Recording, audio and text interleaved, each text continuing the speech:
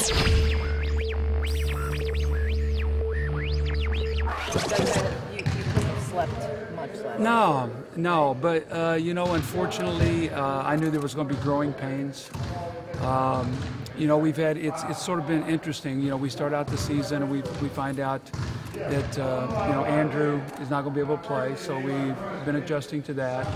And then Jay Rich sprains his ankle, and 1 minute into New York, and Kwame's hurt, and so we play without them. And then last night, Jay Rich comes back against Milwaukee, Kwame. So it's like we're still trying to figure out who we are. The disappointing thing more than anything was just our lack of energy. That was the most disappointing thing for me. One of the things that I've always tried to pride ourselves in this city in is that team that we put out on the floor every single night is reflective of hard work and blue collar and toughness and all the things that Philadelphia is. And last night was not one of those nights. Maybe you have to have those nights. You know, maybe then it becomes a lot of reflection when you think about. Unfortunately for me, I take it so much on my own shoulders to always find the answer for everything. And sometimes the answers are you just got to go out and you just got to play. You got to be tough. You got to take the fight to somebody else. And I think what's happened here at home, for whatever reason, is the teams have come and they've taken the fight to us. And we better not do that tomorrow night, not with Utah. Doug, how had the slow starts hurt you all? Because that seems to be well, you know what? Last night it was 17-16 at the 2:59 mark. You know, so we've had slow starts. We've shot the ball so poorly. I mean, last night I didn't even realize we set a record for the worst shooting percentage ever at Wells Fargo.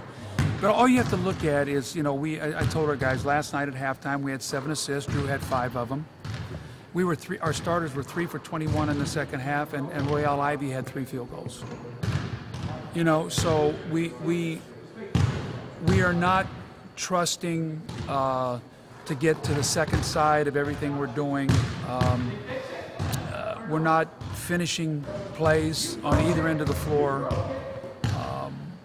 and that's been a real problem, because what happens is you end up getting low percentage shots, and poor shots leads to poor transition D. We've been beaten on the boards by 37 rebounds the last 2 games. 37, which obviously is not going to get it done. So it just we gotta figure it out. I mean, we got 4 wins right now, and I look at the stats, and we're shooting 40% from the floor, and I don't even know how we have 4 wins. So we have shown flashes where we've gone in and done things the right way, but we got to do them consistently. And it's just got to start the way we come in and start games every night.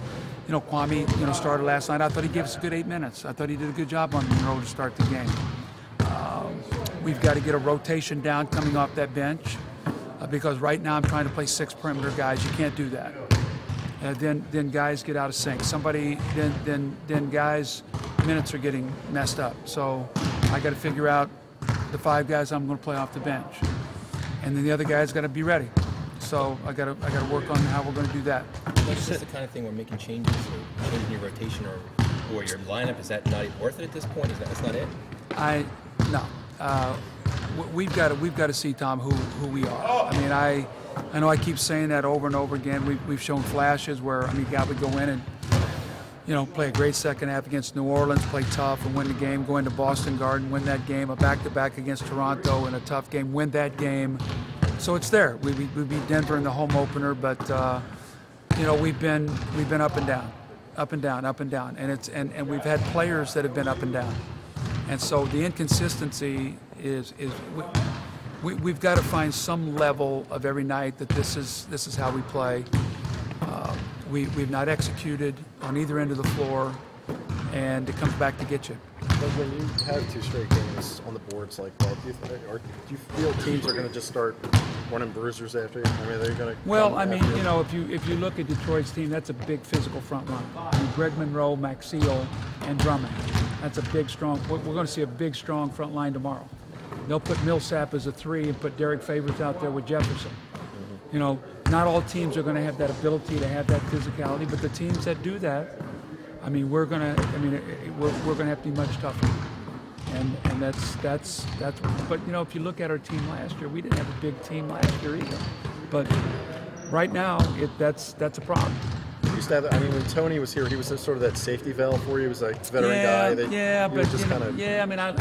That's Tony did a great job for us. He did a great job, but you know, we've got to get a consistency.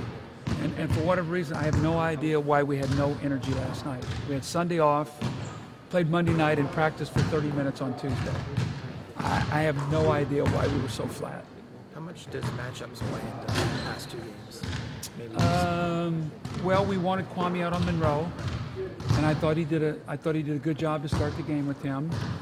The two guys who really hurt us were Tayshaun Prince and Kyle Singler. Our starting team had 11 field goals. Those two guys had 14.